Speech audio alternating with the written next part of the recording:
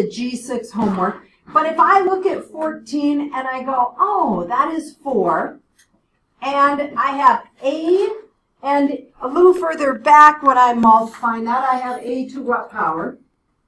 As we are looking. So we had a times a to the 5th, right? Yeah. So a to the 5th and a, I'm going to write that right away as a to the 6th. Why? I can find the square root of an even power. If you didn't do this, write it down now. So I've taken care of all my a powers here, and I have 12. Oh, I want to factor 12 instead of multiplying it times 4. What are my factors of 12? Perfect if I can. 4 and 3. So now I have these two 4s underneath the square root. Could I multiply and get square root 16? Yes. Why? The square root of 4 times 4 is 4. The square root of a to the 6th, that means you're taking a and taking 6, dividing it by 2. That's a to the 3rd when we look at that, right? 6 divided by 2. And I am left with the only thing under my square root, which is 3. 4a to the 3rd, as I am looking at that. So I look at number 17, and I start number 17 with 3/4 as I'm doing 17. So in 17, 3/4, and I go 12. Oh, I'm going to factor 12. How am I going to factor 12? 3 times 4. If you like to put your perfect squares, put your perfect squares first.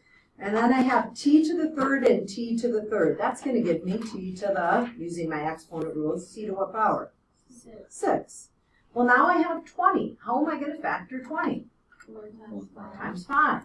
So I look at this, and as I'm doing the problem, and as I see my factors, so the cube root of t to the 6 is going to be half of t to the 6. That's going to be a t to the 3rd. That's out in front of my square root at this point. I had 3/4. I have a 4, and I have another 4. I can find the square root of 4 times 4. That's 16, which would just be 4. I had that times 3/4. That's how the 4s cancel here. And I am left with 3t to the cubed, and I have 3, and I have a 5 under here. I'm not going to leave it as 3 times 5. I'm going to multiply those and get 15, because I can't factor a perfect square out of that as I am looking at it. Square root before you start trying to multiply. So that is going to be 1/2. You have y to the 1st and you have y to the 3rd in your denominator. Exponents rules say when we divide, we should be subtract. This is going to give me in the denominator y to the 7th. Now, I had someone say, you know, Mrs. Thompson, what if I didn't divide it by 18 and I divided them both by 9? If I divide by 9, then I get what? 4 and 2. Why would I want 4 in the denominator instead of 2? It's a perfect square, and I can find that, right? And we can never have a square root in our denominator. So if I go with the square root of 1/2, then I have to multiply both the numerator and denominator by square root 2. If I can keep this as a 4, I'm going to have in my numerator the square root of 2. In my denominator, the square root of 4 is 2, and then I have a y. Do you need a pencil? You have one? As you're writing these? You do? Okay, so make sure you're putting these down. Okay? So that as we are taking a look at this. So this is my answer, and it's way easier than now doing this one and multiplying both numerator and denominator by square root 2. When I look at 24, oh, 16 and 4, those are perfect squares, right? What's the square root of 16? 4. What's the square root of 4? 2. I have the b squared and b to the 4th. The square root of b to the 2nd, I'm dividing the power by 2. That leaves me with just, or a to the 2nd, was it? That leaves me with just a, and in my denominator, b to the 2nd. What is 4 divided by 2? 2a over b to the 2nd. Could you have divided and had a 4 here originally and taken the square root of 4 and got 2a? Yes, so you can simplify underneath it. That goes for the same with this one. If I look at 26, 12 divided by 15. What number goes into 12 and 15? 3. 3. That leaves me with 4 over 5. Dividing them both by 3. You don't have to show that factoring and dividing that out. 3 over 3 is the same as 1. Well, now I have the square root of 2 over the square root of 5, or square root 5 in the denominator and simply 2, the square root of 4. I cannot have a square root in my denominator. So I multiply it by square root 5 because I can't have that. So to get 2 square root 5 over 5. So if you didn't have these done, you should have them done after us going through them. As we take a look at 30 then, I want to start and I'm going to rewrite this and think of the problem as 8 divided by 30 and m to the second. I can divide these both by what? 8 and 30. 2. That's going to leave me with the square root of 4 and 15m to the second. The square root of 4 is 2. I'm going to have an m that comes out because the square root of m squared, and I have the square root of 15. I cannot have a square root in my denominator, and since the square root is 15, I am going to multiply both numerator and denominator by square root 15. When I do that, my final solution for 30 is going to be 2 square root 15 divided by 15m. Why? Because when you have 2 things under the square root, it equals to just that number, square root 15. So today in class, if you didn't finish these, or if you haven't finished going back in your comments, we're going to be looking at that. See the perfect square, how you did this. I don't need you to draw the line. You can put the answer down below. What I need is your work. So the perfect square that goes into 8 is 4. I'm going to see 4 times 2, then I'm going to see 2 square root 2. Go over to this 5 square root 18. What's a perfect square that goes into 18? 9. I'm going to say 5 times the square root of 9 times 2. The square root of 9 is 3, so 5 times 3 gives me 15 square root 2. Now some of you are going to find that there's enough room for you to write, and some of you are not. So when I go down to 125, this letter E, right? The square root of 125, what's a perfect square that goes in? 25. 25, and if you think about $1.25, you get 25 times how many? 5. That's how we get 5 square root 5. So since I know 5 square root 5 is 14, down below 14 is going to be an E, right? 2 square root 2, I might cross that off. 2 square root 2 is 12. That means 12 had to be an L, okay? We are all 4. Sorry, 12. I see 12. Okay?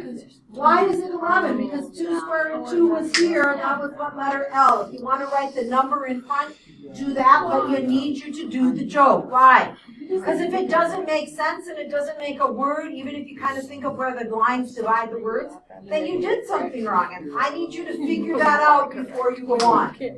So, if we are looking, and you look at 2 times the square root of 1,000, 1,000, what's a perfect square? 10. Go with 100. 10 isn't a perfect square. So go 100. That's going to be what? 100 times 10 gives us 1,000. Oh, the square root of 100 is 10. So that is going to give me 20 square root 10, right? Now, if you are stuck on these, you will notice, oh my gosh, there's a perfect square. Some of these could be perfect squares, right? But if they're not, that's why the answer is, so when you get 12 for an answer, negative 88, there's possibilities of having a perfect square, okay? Please turn the worksheet over right now. This is where you are looking at the variables, okay? So when you look at the variables, again, if you need that list, I don't know, write it down on the side if you need that. Right now, we want to take a look at the first one, the square root of 9. What is the square root of 9? 3. The square root of x squared? X. 3x. So I'm going to go to 3x. I'm going to find 3x and then put the letter t. So I'm looking at what do elephants know how to gamble? We'll soon find out. So I look at this next one, 12x squared, right? What's the perfect square that goes into 12? 4. I don't want to go with 6 and 2. I want to go perfect. Go perfect squares if you can. So we have 4 times 2 times x squared. The square root of 4. 3. Thank you. So square root of 4 is going to be 2x square root 3. I'm going to find that answer, and I'm going to put h. So the second bottom half, okay, is the second half. Oh, thank you. So when you look at the bottom half, again, same thing. When I look at this letter A, when I have odd and even powers, the square root of a to the 5th, I need to write that as an even power times a power to 1. Because it has to be divisible by 2. So a to the 5th is going to be a to the 4th times a, and then b to the 8th. The square root of b to the 8th is b to the half, the power, b to the 4th. The square root of a to the 4th is going to be a to the 2nd. Sorry, a to the 2nd, b to the 4th, and then this square root a. A to the 2nd, b to the 4th, square root a. Okay? So the key thing is as you do the problems, so I need this page done for tomorrow. We're probably going to hand this in, right?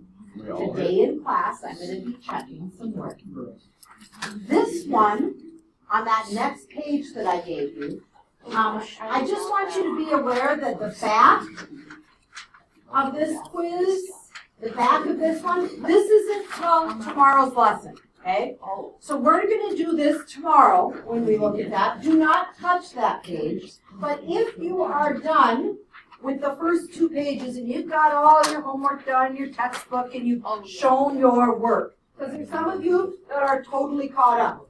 Like in this page, right? Are either of these perfect squares? No. So the answer is square root 15. But when I get down here to A, and I have 5 times 10, I might factor this to be 5, and what do I know the factors of 10 are? I don't have to go perfect factors, I just got to go factors. 5 and 2. So I'm going to go with 5 and 2, 5 times 2, right? So this was the 5 out here, this is the factors of 10 is 5 times 2. When I have 2 of the same numbers underneath there, I can pull that out, that's the square root. So 5 times 5 is 25. This is going to be 5 square root 2. If it helps you and you want to multiply and put 50 and then break it down as 25 times 2, you can do that.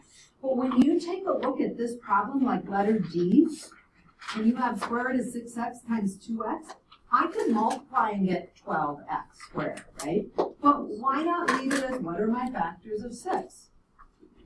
2 times 3, and then x. And then I have another 2x. If you have 2 of the same thing under the square root, you can pull that number out of it because square root of 2 times square root of 2 is square root 4. That is equal to 2. You have 2 x's. So my answer for letter D is 2x and square root of 3. Because I can find the square root when I have 2 of the same thing underneath it. X to the first, 2 to the first, square root 3, and I find that answer. Now, again, I am not that worried if you get to this page for tomorrow.